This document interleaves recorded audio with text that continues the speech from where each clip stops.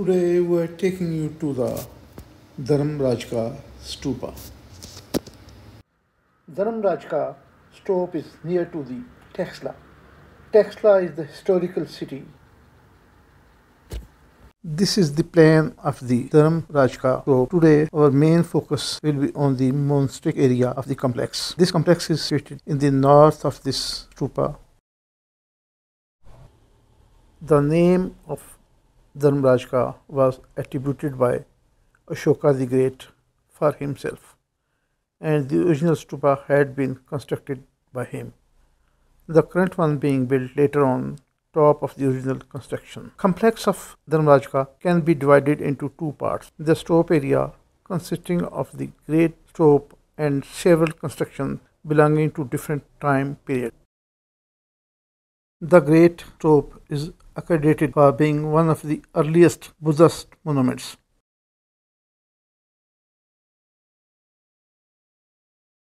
Dharmarajika Stupa was constructed in 2nd century. That was part of the 8 shrines built in 3rd century.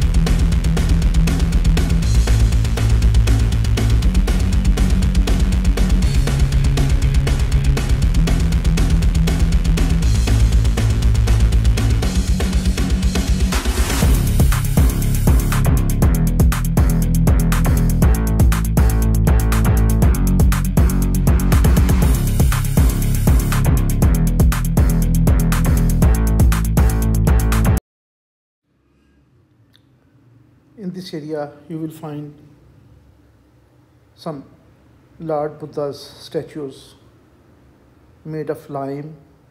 Over the years it has been destructed.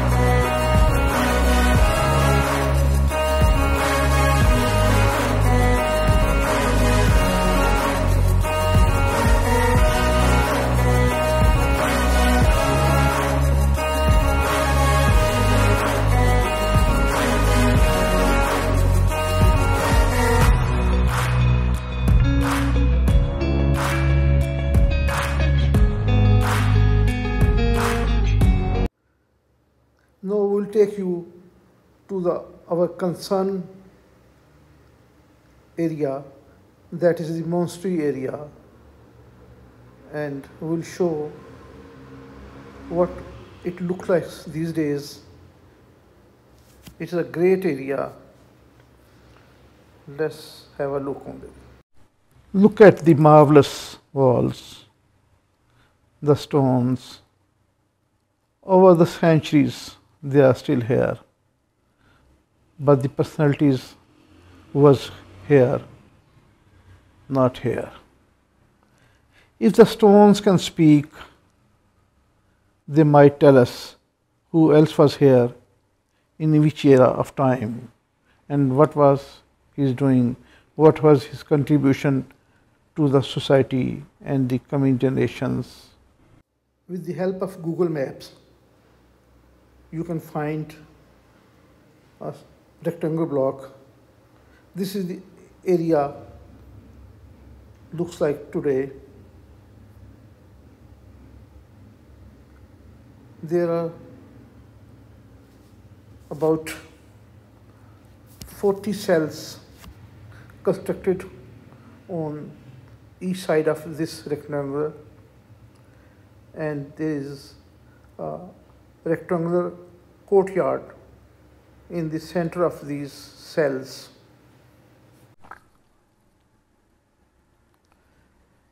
Let's walk to the university. The university who produces one of the renowned scholars of ancient times, Ashoka the Great, the Alexander the Great. These personalities have visited this university some era of time, and they spend some of their time here. It is their idea to have a university like that. On the stones and ruins are left, and these ask us to think what has happened to this, what happened to this institution, why this institution was destroyed and destroyed over the period again and again, sometime by white horns, sometime by Khiljis, sometime by Mughals.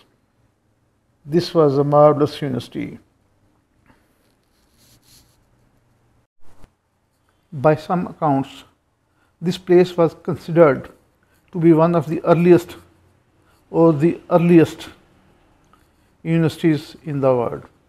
The institution was significant in Buddhist tradition, since it is believed that the Mahāyāna branch of Buddhism took shape here.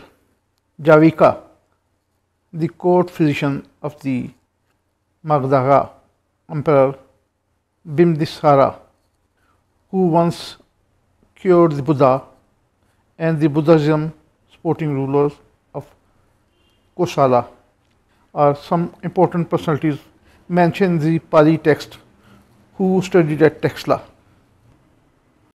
It is also assumed that the Chanakya was active as a teacher, author, strategist, philosopher, economist, jurist, and royal advisor.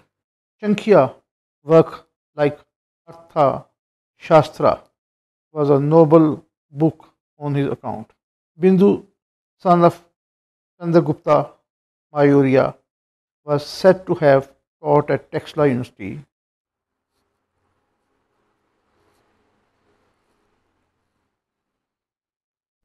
Under the rule of Ashoka the Great, university was a real Buddhist university.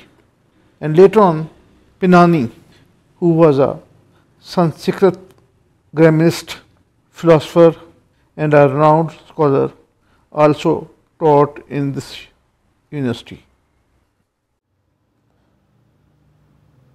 All the cells have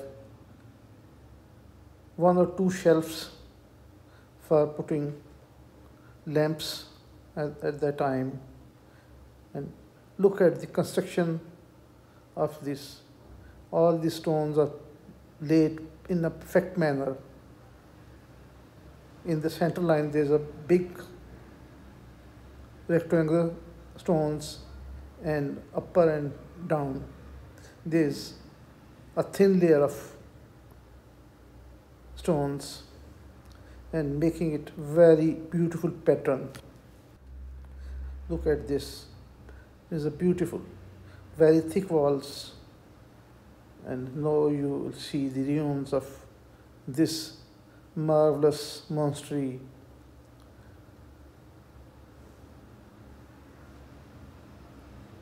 Once again, you will look at this courtyard in the center of this monastery, and all around there are small cells for the residential purposes of the monks at that time.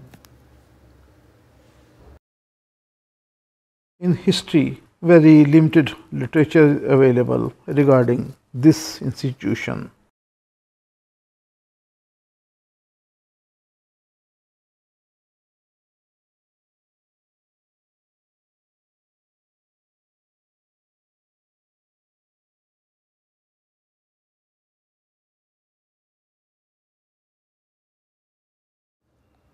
Hope you have liked this documentary. If you like this, kindly let us know